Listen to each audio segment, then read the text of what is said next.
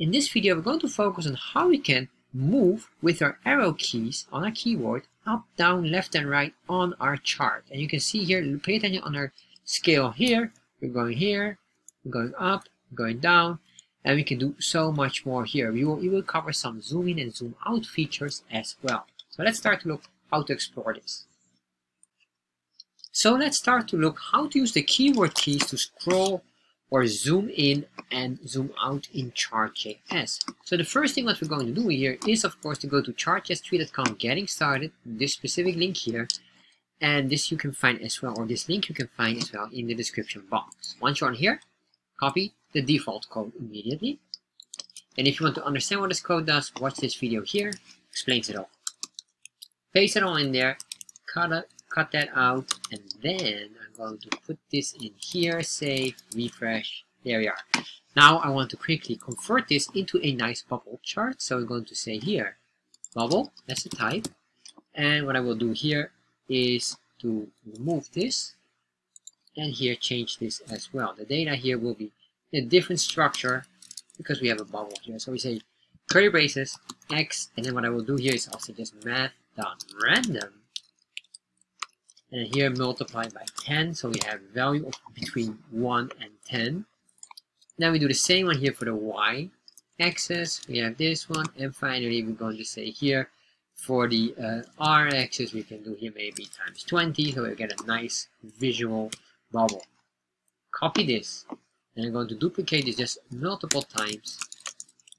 There we are, and maybe to make it even more interesting, let's duplicate that a few more times, so we have like 100 data points,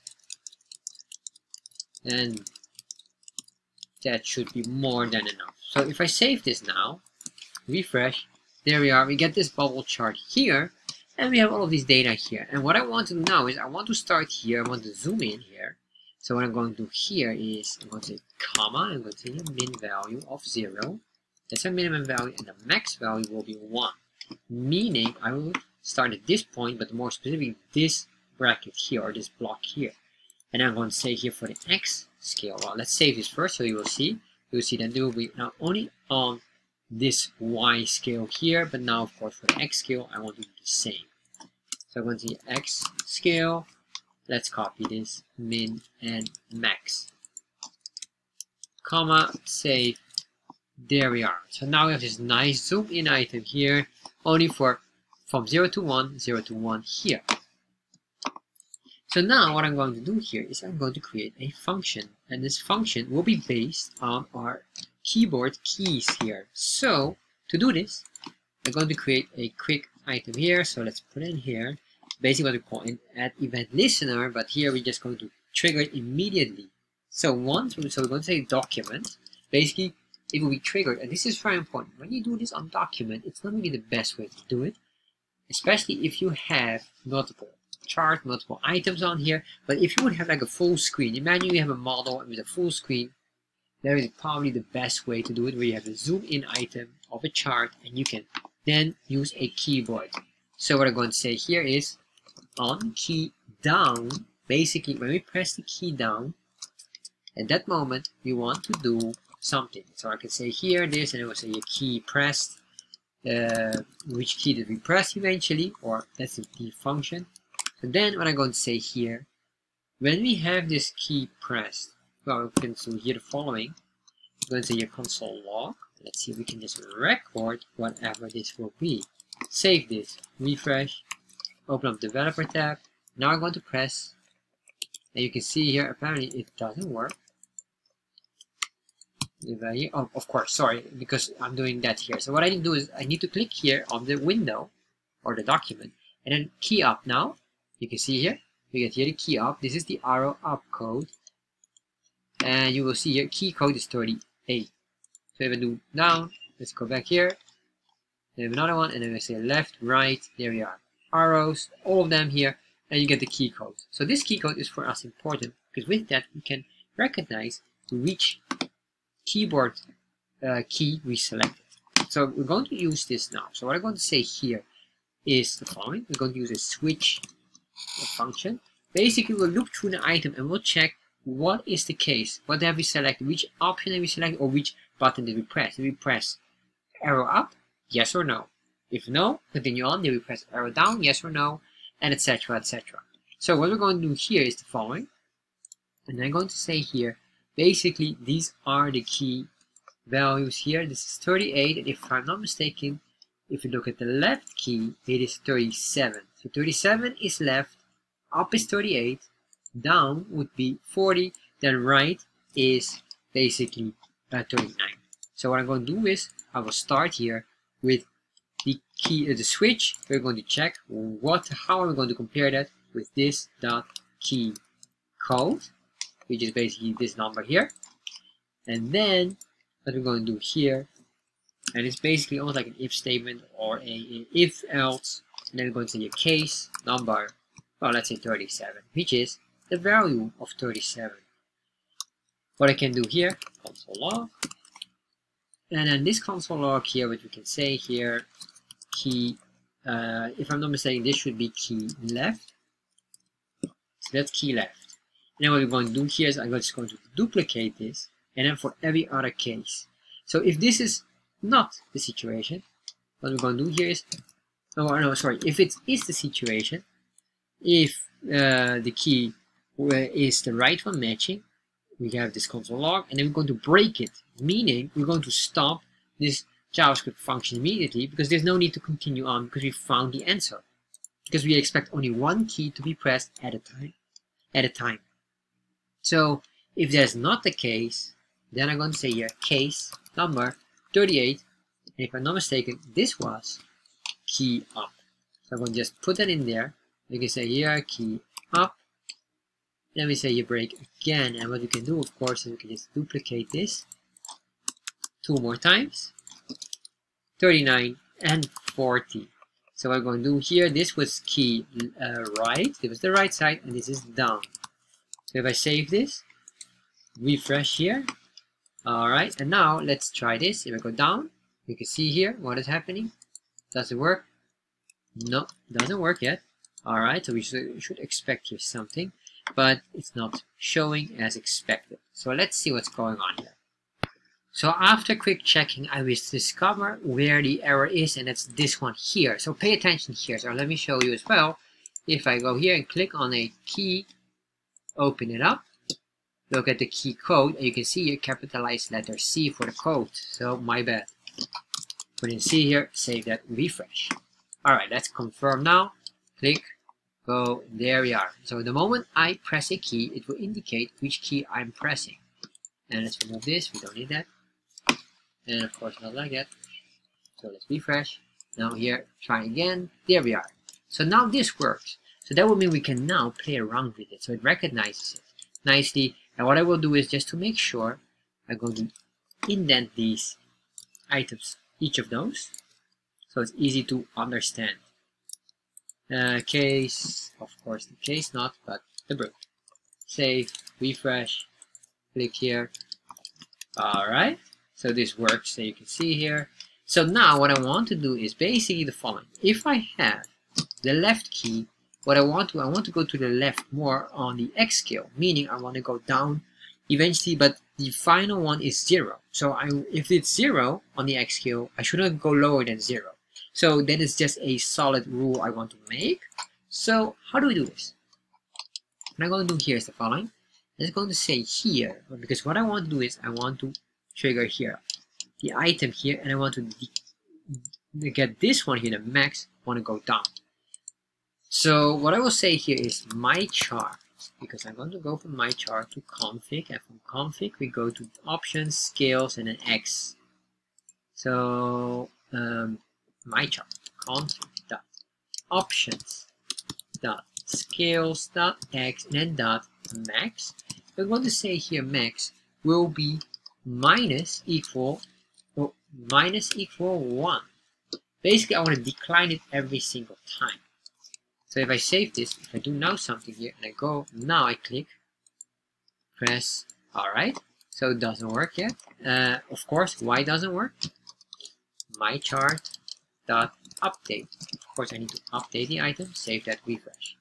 Go here, now you can see. What happens now, the scale suddenly disappears. And the reason why it disappears is because we have this minimum value here. So what we could do maybe is say just begin at 0, and if we want to go in the negative, we could go here. So then we can say here, and then we can go, well, alright, surprisingly enough, it just doesn't want to. But that's alright. And even then, I was expecting that this should work, but anyway, doesn't matter. Not important for now, because we're just still exploring this item here. So what I want to do here now is, we have this, and then what I want to do here, just an if statement. And this if statement will make sure that it will block it. So if we are on max on 1, in that case, there's no need to go lower than that. So then I'm going to say here an if statement, which if, so we say if this item here, I just want to grab this here for now, equals 1, in that case, this equals 1. We set it on 1. So it's not allowed to go lower than 1. If it's 1, then it's fine, but then it will maintain that. But if it's beyond 1, in that case, we can go lower. So that will be the next one. So let's go to do it here is going to copy this. We can just copy this entire code to make sure that we copy this correctly. There we are. And then what I'm going to do here is on the key up, we're going to work on the key up, and because the key up stands for the vertical level, so we're going to focus on the Y here. And then we say here not negative but positive. We want to add 1 every single time. And then our add should be till max of 10. So that'll be more than enough for now, because our values will be only within the 10 range. So that will be it. So if it's 10 or beyond, it will be set on 10. So if I save this now and refresh, you can see nothing happens. But if I put the key up, pay attention here, we're now going up here nicely until we should hit 10. Surprisingly enough, we are able to go beyond 10. So we have to just fix that one. If config this equals 10, let's do the equal not strict thing. Even not strict, but just to double equal to see if there is, what is the reason for that. Alright, interesting. We have to check that later on. I'm going to check why that is not working, but that's alright. Later on, we'll focus on that. So I'm going to copy this now. And then what I will say here is for the right. And the right is as well plus, but it will be on the x value. X and X, and then save. I should expect here that this is solid. Am I correct here? Alright, max is 1. Alright, so let's save that. Refresh, let's double check. If I go to the right side, I am surpassing this. Alright, I figured out what's the reason. Our condition doesn't make any sense. It should be if it is bigger than 10 or 10 or equal to 10, in that case 10. Same here. My bad. So now we have this, and then we can just copy this one here, but then for the value or the key down. So we have here the key down, and then here of course the Y value, not the X value, because we are in the horizontal level. There we are. And then we're going to say here will be if it is smaller or equal to 1, maintain 1. And here, smaller or equal to 1, maintain 1. That's now all correct. Save, refresh. Alright, so now if I press down, it doesn't work. If I press up, it works. Then here 10 is the eventual final value. Then if I go here, there we are. Of course, if you look at this, we're not really going to the right side. Or the way we go to the right is by expanding it. So you might say, well, hold on. We're not really scrolling to the right because we're just expanding or zooming out more and more until we hit the full screen. So that is correct. We could play around with that by doing here on the min the same item. So what I'm going to do here just for now, but of course there must be a more thought out process for this. So I'm going to copy this, and then I'm going to say this, and then what we can do here, I'm going to put in the min. We're going to increase the min, but the min has a certain restriction, which is if this would be not bigger than 10, but bigger or larger or equal to 9, we set on 9. That will be the ultimate max. So it's from 9 to 10, that will be the only zoom. So if I save this, refresh. Now, if I go to the right, you can see here now, we're truly scrolling to the right side. Be 9 to 10.